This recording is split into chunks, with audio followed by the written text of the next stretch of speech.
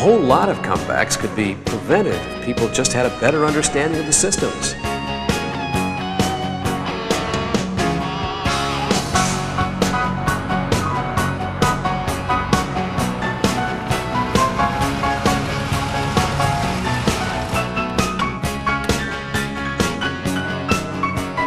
We can't just assume the salesperson always explains everything to the customers, and you know every customer is not going to read the owner's manual. Some of these comebacks can be resolved by just explaining the system to the customer and not writing a repair order. Even Dave, an ASE certified technician, got something out of all those tapes. Hi Chuck, how was your weekend? Oh, don't get me started.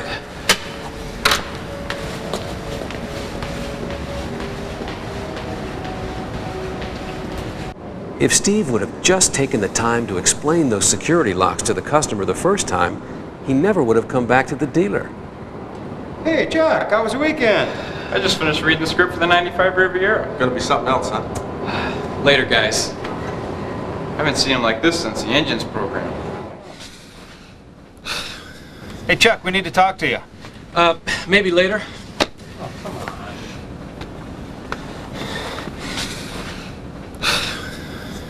He's just gotta understand how much we need this one. 1, 2, 3. We gotta talk. I'm listening. I know we already did a know-how on comeback prevention. So? We need another one. Only this time, we need to focus on instant comebacks. What's that? Here's what I'm thinking. A customer says his door's always unlocked when he shifts into park. But... Hold on. The RO says check rear door locks. So, the tech checks the locks and says everything checks out okay. The customer leaves and then finds out the locks are doing the same thing. Chuck, I'm trying to tell you, that's how the door locks are supposed to work. Exactly. But the customer doesn't know that.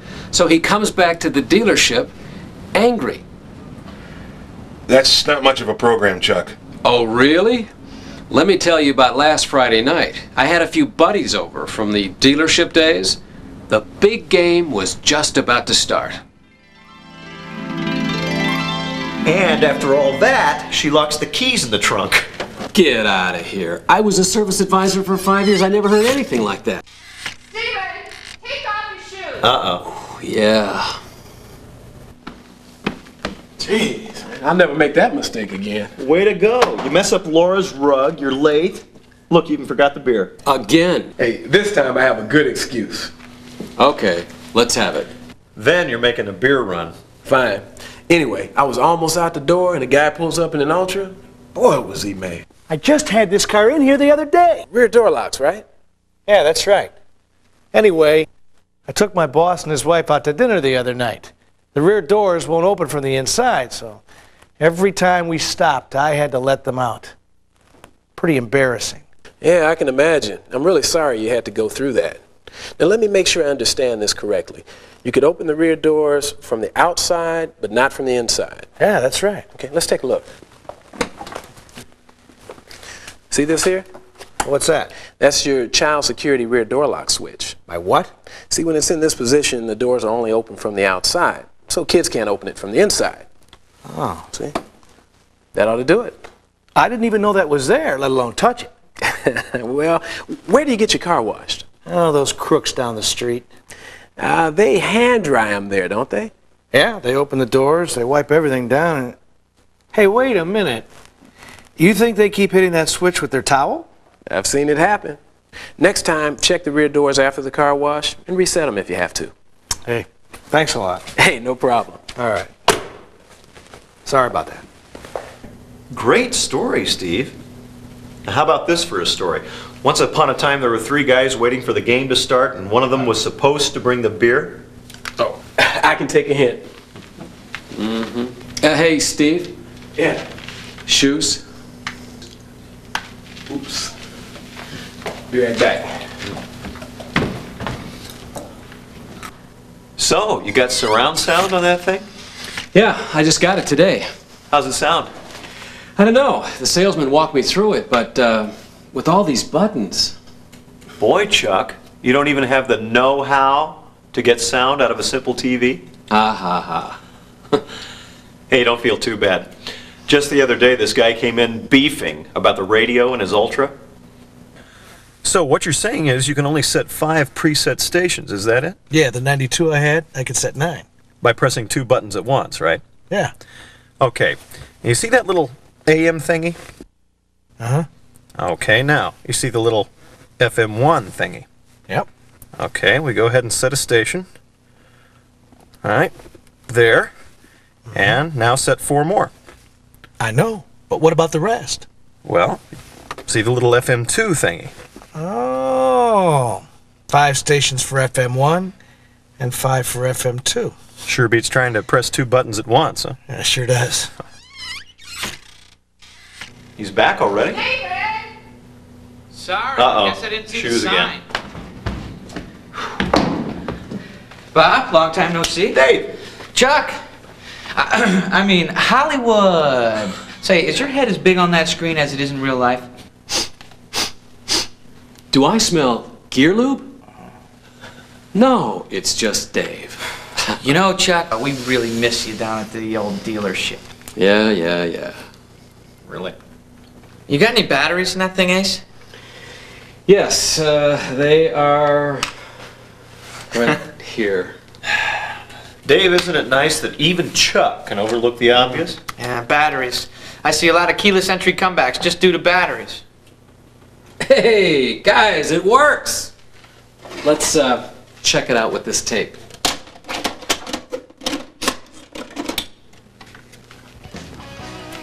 What a coincidence. Some game. A portable transmitter and receiver module are used to lock or unlock all doors. To unlock the driver's door, press the unlock button once. When the signal is received and decoded by the module, battery power unlocks only the driver's door. The module also turns on the interior lights. To open all doors, press the unlock button twice within 5 seconds. The module powers the system to operate the door lock motors, unlocking all doors. To lock the doors, press the lock button once. The system locks all doors.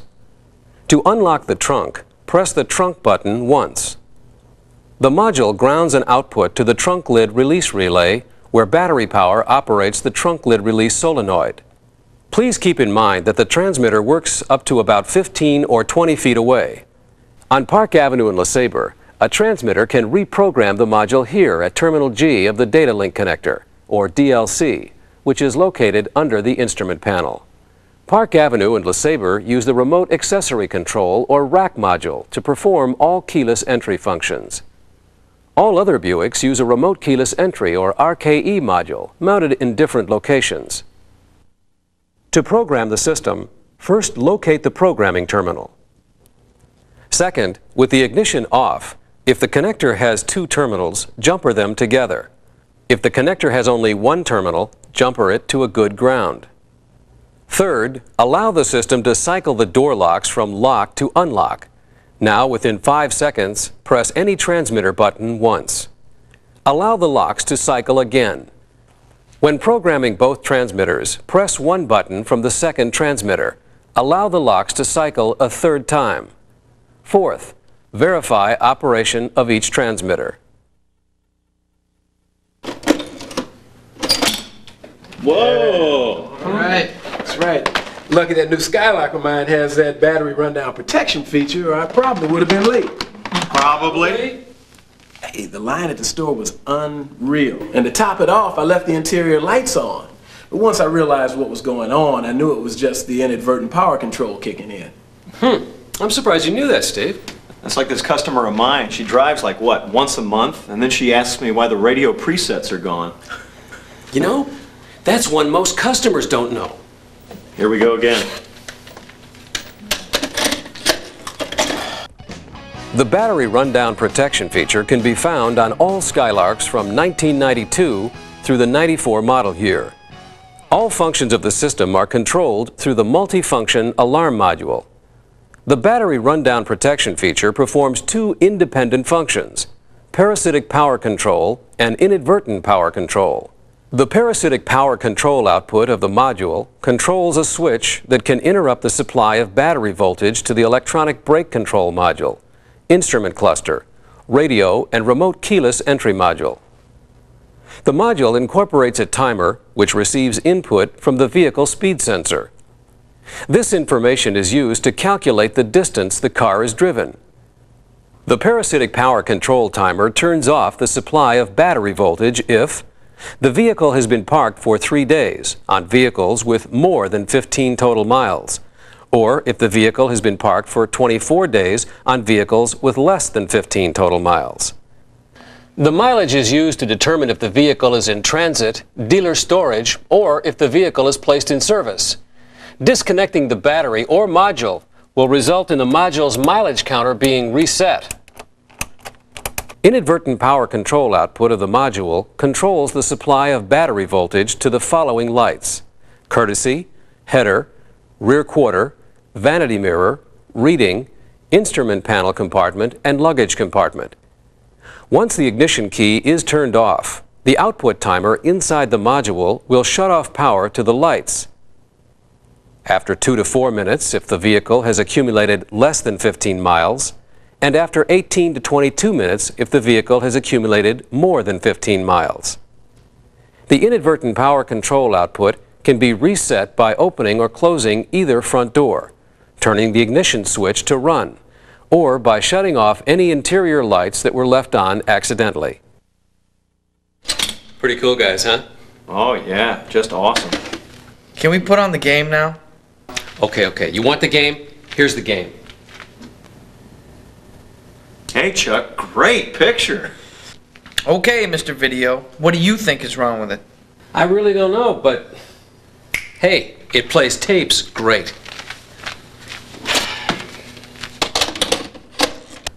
Ever get the feeling you've been suckered in? Yep. The 1994 Skylark and Century both use the multifunction alarm module to provide automatic door locks. The 94 Regal uses the chime module. When shifting out of park, the system locks the doors. On Skylark, the Prindle module in the electronic instrument cluster signals the module when the vehicle is in park. On Century and Regal, the trans-axle position switch is used. When the module detects a shift from park, power is sent to operate the door lock system, once per ignition cycle. And for 1994, a new unlock feature has been added. A door unlock module unlocks the doors when the ignition is switched off. This feature can be disabled by removing the door unlock fuse. 1991 to 1994 Roadmasters and 1993 Riviera automatic lock systems are controlled by the remote keyless entry or RKE module.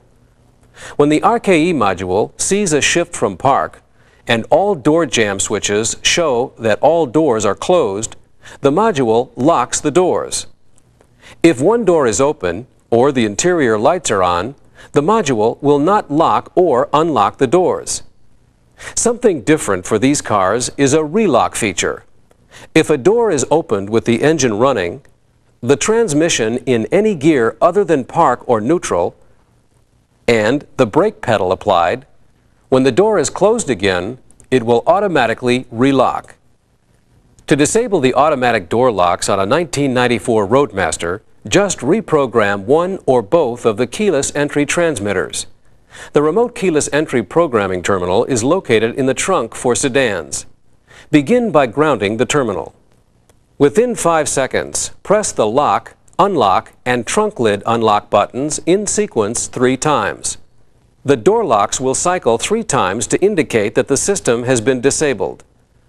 To reinstate the system, reprogram both transmitters. For 1994 Park Avenue, the rack module operates the door locks. When the module sees a shift from park and all doors are closed, the module locks the doors. Similarly, a shift back to park unlocks the doors. Input hardware includes the trans-axle position switch and 4 door lock latch switches. In park, the rack module receives power through the trans-axle position switch. In reverse or drive, the switch opens the circuit to the rack module. The rack module detects that all doors are closed when there is not a door lock or latch switch input. To lock the doors, the module sends power to the door lock relay. When the driver shifts back into park, the module sends power to the unlock relay, where battery power unlocks the doors. This system can be reprogrammed. To do this, press and hold a door lock switch, shift out of and then into park, and release the switch. Now, a shift into park keeps the doors locked. To reprogram, follow the same steps, but this time hold the unlock button. Huh, that's new? I thought I had the 94s down cold. Well, now you do. There's just a lot of little things that you need to know about. Like what? I watch almost all the know-hows with the techs. Almost, huh? How'd you like 167? You know, the 94 car show? Missed that one. You know, I bet you missed the new info on the 94 traction control system. Don't sweat it, Steve. I have a feeling we're all about to catch up on that.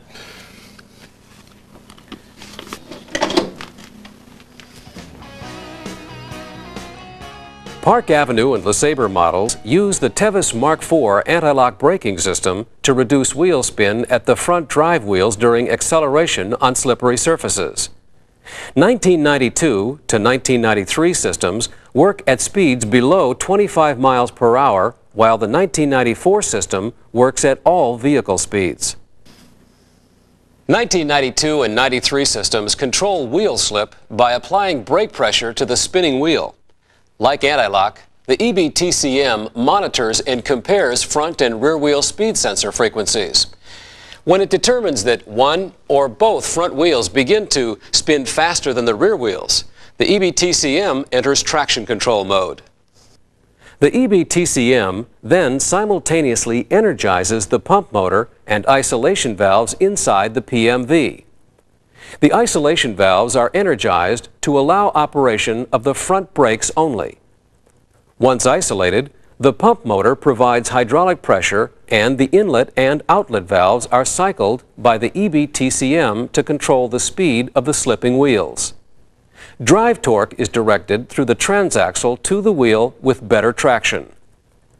On the other hand, the 94 system maintains traction through a combination of braking, fuel delivery, and spark control. When the 94 system senses a slipping wheel, it can control it by pulsing the brakes, retarding ignition timing, leaning out the air-fuel mixture, opening the EGR valve, cutting off fuel delivery on up to 3 cylinders, or any or all of the above in any order the system deems necessary. If the service brakes are applied while in traction control mode, the EBTCM receives input from a pressure switch inside the PMV and the cruise shift interlock brake switch. With these inputs, the EBTCM disengages the traction control system. The 1994 system also incorporates a traction on-off switch. When the traction off switch is activated, the system will be disabled for the current ignition cycle only. It may be necessary to turn the traction control system off if the vehicle becomes stuck and must be rocked back and forth. The EBCM also runs an initialization that tests all electronic and hydraulic systems for problems. Some brake pedal feedback is normal and can be felt just after the ignition is cycled and when the vehicle reaches a predetermined speed. If the system senses a problem during the initialization period, it will illuminate the ABS and traction off indicators and will set and store any diagnostic trouble codes associated with the problem.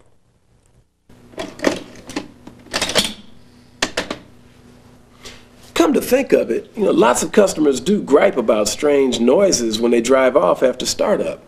You know, I guess that's just the ABS initializing. Yeah, that's the same sound the level control compressor makes. I'm one step ahead of you, Dave. Electronic level control is available on most Buicks. An actuator arm is connected between the rear suspension control arm and the electronic level control height sensor, which is mounted to the body. As the arm moves, a solid-state unit inside the height sensor detects the motion and operates switches to control airflow to the rear struts.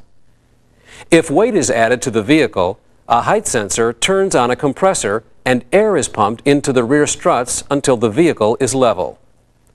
If weight is removed from the vehicle, a solenoid inside the compressor opens up and releases air from the rear struts.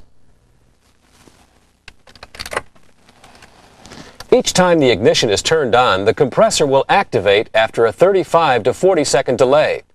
The height sensor also delays compressor operation after a change in vehicle height. On Park Avenue and LeSabre models, the delay is between 17 and 27 seconds. On Roadmasters, the delay is between 8 and 15 seconds. This prevents system operation during normal ride conditions.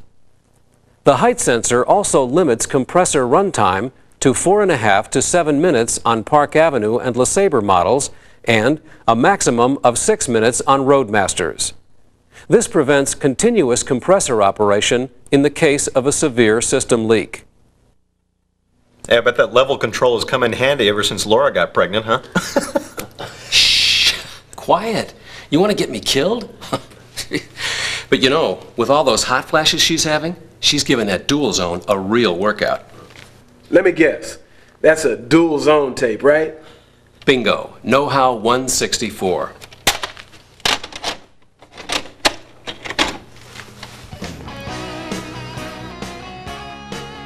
The CJ2 Dual Zone Automatic Climate Control System is designed to automatically maintain a selected cabin temperature regardless of outside temperature changes.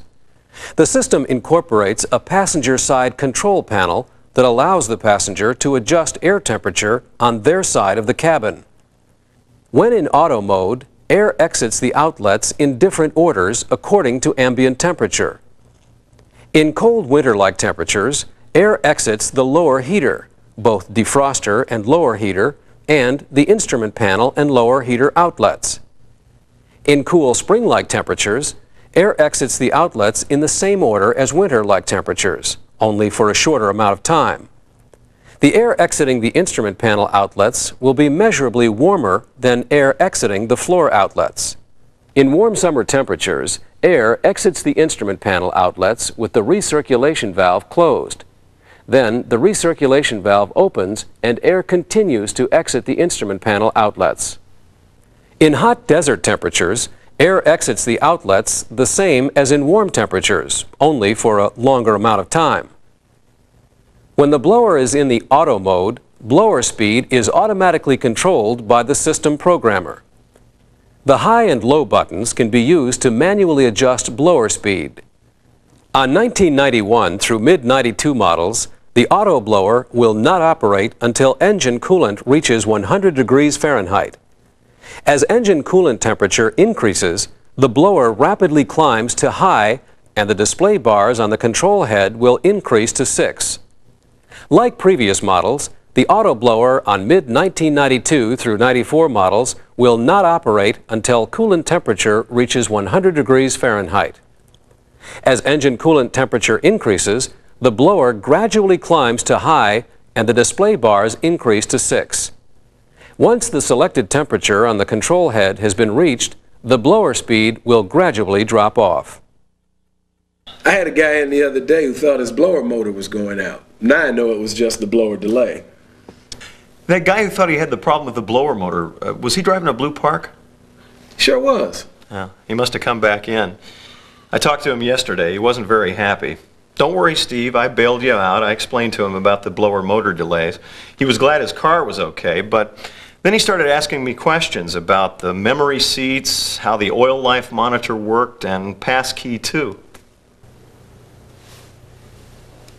The memory seat and mirror option is available on Park Avenue and LeSabre models.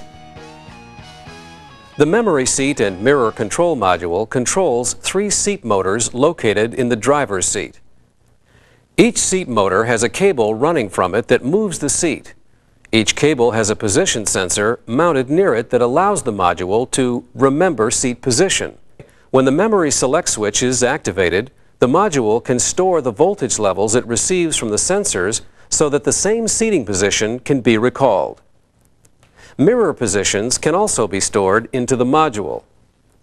Each mirror contains 2 motors. One motor moves the mirror up and down, while the other moves the mirror from side to side. Like the seats, mirror position is determined by the voltage level sent to the module. This way, when the memory select switch is activated, the module can store the voltage levels it receives from the sensors so that they can be recalled later. To store positions, turn the ignition on and make sure the gear selector is in park. Adjust the seat and mirrors to a desired location. Press the Set button and within 5 seconds press the left side of the memory switch for memory position 1. If a second customized setting is desired, readjust the seat and mirrors and store the settings using the right side for memory position 2. The system also incorporates an exit button. When it's pressed, the seat moves all the way down and then back. The oil life monitor is available on the 1991 to 1994 Park Avenue, the 1992 to 1994 LeSabre, and is a new 1994 Roadmaster feature.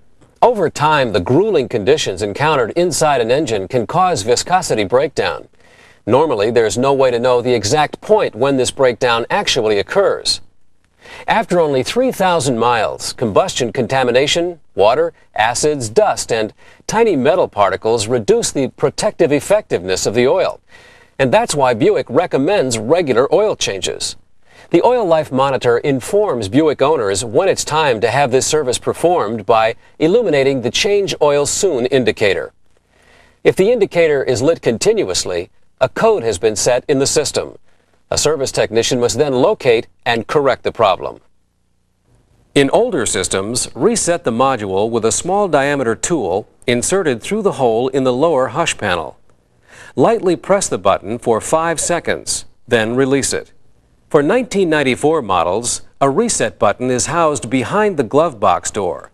Press and hold the button for 5 seconds to reset the system after each oil change. The indicator should flash 4 times, then go out, as a message that the module has been reset. The Key II system is known as a passive theft deterrent system. In other words, the driver doesn't have to do anything to arm or disarm the system. It works whenever a key is inserted or removed from the ignition. When the key is inserted into the ignition cylinder, the key's resistor pellet completes a 5-volt circuit. The module compares or decodes the resistance provided by the pellet to a value stored in memory. If the module sees the correct resistance value when the ignition is turned to start, the starter enable relay is activated and the PCM enables fuel control to allow the engine to start. If the wrong key is used, the module will shut down the PCM and de-energize the starter enable relay. The system will illuminate the security indicator and will be disabled for approximately 3.5 to 4 minutes. This time period discourages someone from randomly trying different keys with different resistor pellets in an attempt to start the vehicle. Wow, I guess that takes care of that. Hey Chuck, does passkey have anything to do with the Universal Theft Deterrent System?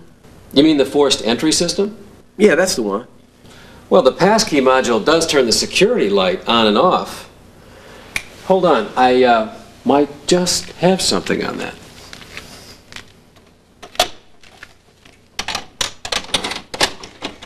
Check it out. The Universal Theft Deterrent System is available on several Buick models. The system is armed and it detects forced entry. The system pulses the horns and flashes all exterior lights on and off for about 5 minutes, or until the system is switched off with either a keyless entry unlock transmission or by unlocking a door with the key. The arming sequence starts when the engine is shut off. As the door is opened, the module flashes the security light. But when the power door lock switch locks the doors and the door is closed, the security light goes on steady. After 30 seconds, the system is armed and ready for a forced entry. If forcible tampering occurs, a tamper switch is closed, completing a circuit to the rack module. The module energizes the light control module and also pulses the horn relay to flash the lights and sound the horns. Disarm the system with the keyless entry unlock transmission or unlock the door with the key. You know, another completely separate system that's run by the rack module is retained accessory power. Wait till you see this one, you'll love it. For 1994, retained accessory power is available on LeSabre and Park Avenue. Retained accessory power turns on when the ignition is turned off. 10 minutes of battery power is available for the power windows, sunroof, and wipers on some models, and the radio, or until a door is opened. When the ignition is on, power operates the relays and accessories. When the ignition is turned off, the rack module starts an internal 10-minute timer and turns retained accessory power relays 1 and 2 back on. Battery power is then available for 10 minutes or until a door switch opens the circuit. Talk about retaining. I need to come in for a pit stop. Hey, I'll order some pizza. Cool, but no anchovies. Chuck, I'll be right back. I gotta go get something for my car. I'm gonna put anchovies on it anyway. Gosh, if we just took the highlights from all these programs, wouldn't that make a great know-how? Yeah, I'll ask the guys when they get back. Great stuff. Good pizza. I can't eat any more. I'm full. Somebody get me another beer. So guys, that's my idea. You know, we take all the stuff we just talked about and make one huge know-how. Now you mean just on how stuff works? Yeah, nothing too technical, just the basics, you know. Here's the system, there are the parts, and here's how it should operate. That would probably cut back on a lot of our comebacks. I like it. I mean, I think it'd be great for a new guy like me, you know, especially if you go back a few years. That's exactly what I was thinking. Yeah, I bet we could solve a lot of the little things just right there in the lane. Yeah, and from what you guys have told me, you already got a pretty good handle on that. You know, last week, Bob brings in this customer, right? He thought he had a steering problem. Yeah. Check it out, Bob. In 1992, Buick introduced 2 new types of steering systems. On Park Avenue and LeSabre models, the system is known as two-flow electronic steering. On Roadmaster models, the system is known as variable effort steering. By regulating the amount of fluid leaving the power steering pump, these systems are able to regulate the amount of assist provided by the power steering system. When vehicles travel at low speeds, these systems provide maximum power assist. This helps drivers easily steer during low-speed maneuvers. At highway speeds, these systems restrict fluid flow from the power steering pump, reducing steering assist. This provides drivers with a steering wheel that provides better road feel. The TFE system operates with either full power assist or a preset level of assist reduction, unlike the VES system, which provides a constantly variable range of power assist. I hear the 95 Riv has a completely new system. Don't worry, the new Riv info is on the way. You're going to like that one. Heads up, Dave.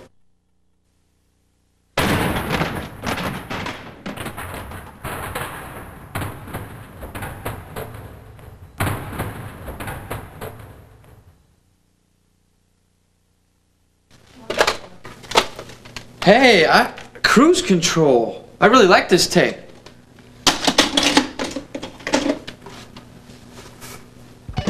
Several different types of cruise control systems can be found on all Buicks. The vacuum servo system is used with the 1994 Skylark, LeSabre, and Park Avenue. A cruise control microprocessor senses vehicle speed and commands a vacuum servo assembly to maintain vehicle speed by opening or closing the throttle. The cruise on-off switch provides power to the system. This switch must be on for the system to operate. Pressing the set coast switch for at least 63 milliseconds engages cruise control and turns on the cruise light in the instrument panel. Once in cruise control, if the switch is pressed and held, the vehicle coasts. When released, the new slower speed is maintained. Applying the brake pedal temporarily disables the system. 2 brake switches are used by the system to detect a disengage request by the driver. Cruise control is immediately disengaged. Pushing the resume accelerate switch for at least 63 milliseconds returns the vehicle to the previously set speed. If either the resume accelerate or set coast switch is pushed prior to achieving the set speed, a new set speed will be established. The vehicle accelerates if the resume accelerate switch is pushed and held. The vehicle accelerates until the switch is released. Then, a new set speed is established. An electromotor cruise control system is used on 1991 to 1994 Roadmasters, 1994 Centuries, and 1994 Regals. The system is electronically controlled. Engine vacuum is not required. The vacuum servo and brake pedal switch vacuum release is not needed. Electromotor cruise control systems are operated by the driver exactly as vacuum servo systems. Electromotor cruise control units are mounted under the hood. The unit contains a cruise control module and an integral stepper motor. The stepper motor is connected to the throttle body linkage by the cruise control throttle cable. The stepper motor and cruise control throttle cable moves to open or close the throttle. Yeah, you know, another system that causes a lot of instant comebacks is the power window lockout switch. You wouldn't believe how many people hit that accidentally and then they think their power windows aren't working. It's really hard to explain that to a customer and still have everything turn out right. That's a good point, Bob. Mentioning that to a customer without making them feel foolish is no easy task. I know, I've been there too. I know. Let's talk about Bitsy. Hey man, lay off. We just broke up yesterday. No, not Betsy. Bitsy. The brake trans-axle shift interlock. Oh, that thing. Yeah. Boy, when that came out, a lot of people thought they had a transmission problem. There's really not much to it. Dave, toss in that tape.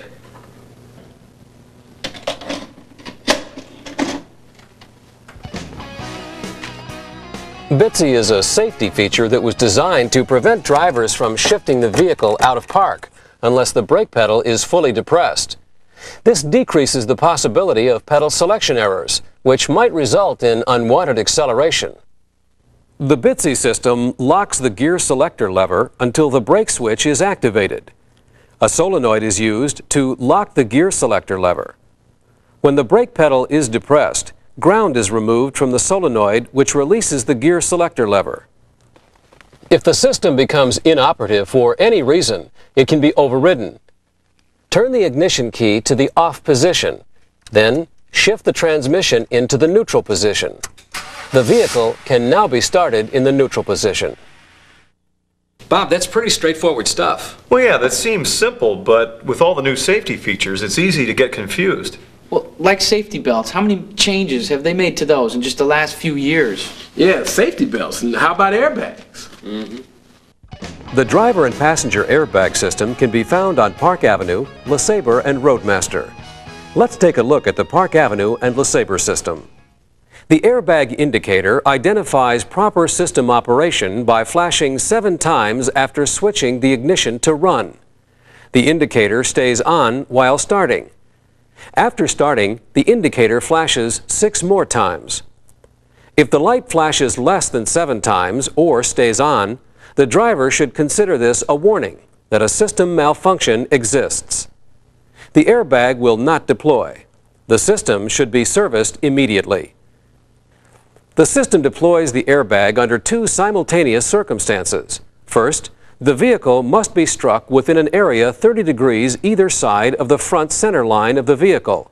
Second, the vehicle must be struck with force equal to or greater than 14 miles per hour into a fixed barrier. Together, lap and shoulder belts and the knee bolster system are vital to successful protection. The belts hold the occupant in place. The knee bolster prevents submarining. Consult the Know-How Reference Manual for further information. I have noticed that some of our customers aren't wearing their safety belts when they come in. I guess they just don't realize that airbags are only helpful when used with safety belts. Well, if everyone knew what that airbag warning light meant, I wouldn't have had that car in my stall today. I see a lot of customers getting confused over simple bulb checks. Yeah, the low oil light seems to be doing the same thing, confusing people. Dave, why don't you pop that tape in? The low oil level warning lamp can be found on most Buicks. An instrument panel light illuminates to warn the driver if the engine oil level has dropped more than 1 quart below full. The oil level check is performed once per ignition cycle. If the vehicle is parked on an incline where the front end is higher than the rear, a possible false low oil level reading may be indicated. Engine on and engine off timers are used to determine when to check the oil level two ways.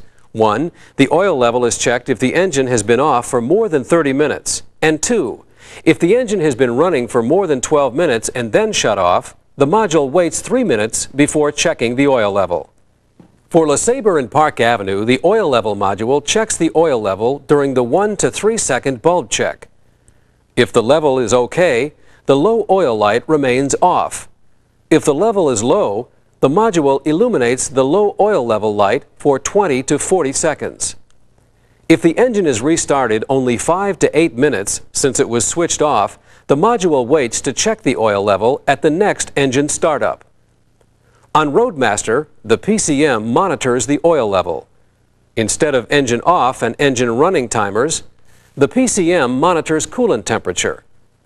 The PCM looks at what the coolant temperature was when the engine was switched off and uses this as a starting point. When the PCM sees the coolant temperature drop to a predetermined temperature, the oil level is checked. If the level is low, the light is illuminated at the next startup. Okay, everyone, think. Are we missing anything? Nope. We've got it covered. About the only thing we haven't covered is Twilight Sentinel. Great. Let's hit it. The Twilight Sentinel system is designed so that when the switch is on and the system senses darkness, the system illuminates all exterior lights. It turns them off when it gets light out, too. Then, when you turn off the ignition, the system provides exterior lighting for up to 3 minutes. The Twilight Sentinel switch and Twilight photocell are inputs to the light control module. When the Twilight Sentinel switch is on and the sun goes down, the module operates the exterior lights and dims the instrument panel lights on Rivieras. If the photocell is covered by a newspaper or map during daylight hours, the sensor tells the system to turn on the headlights and dim the instrument panel lights. So, when it gets dark, the photocell resistance increases. The module waits 30 seconds, then turns the lights on. 30 seconds after the module sees a photocell resistance decrease, meaning that it gets lighter outside, the module turns the lights off. The system has a secondary convenience function. When the ignition is turned off, a delay feature, controlled by the driver, turns the lights on for a few moments. Well, guys, I guess that about wraps it up. Yeah, we did it. Thanks for having us over for the big game. Hey, I am sorry, man. I mean, I just got carried away, but at least now I got some ammo to use on the boss Monday morning. Anytime, All right, Chuck. All right. Peace. Drive safely. All right. See ya. Be back later. Geez, I wonder why I couldn't get the game on. Hey, guys! Guys, I got the game!